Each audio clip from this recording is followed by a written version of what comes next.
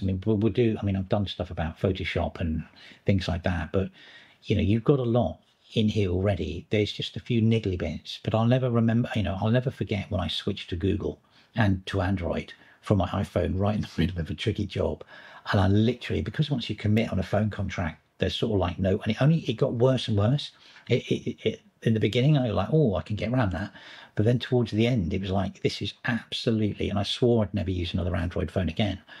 I mean, I think that Apple's great with the phones, and I don't think that's going to be surpassed. But I think that the desktop now, with something like Omarchy or Pop Cosmic, things like that, there's really a way to get out of that, you know, to get out of their walled garden, be able to use the hardware you want to use, control the privacy rules you want to control, you know. And Windows, we can't help you.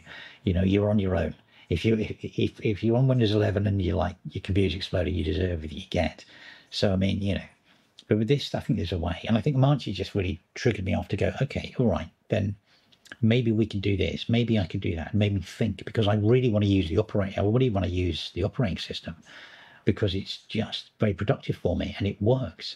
So it makes you get, you know, a bit cleverer and think maybe there are other ways to do things, and makes you think about, you know, cutting that cord with Apple. Anyway, if you've got questions or anything like that, ask in the comments. I'll post up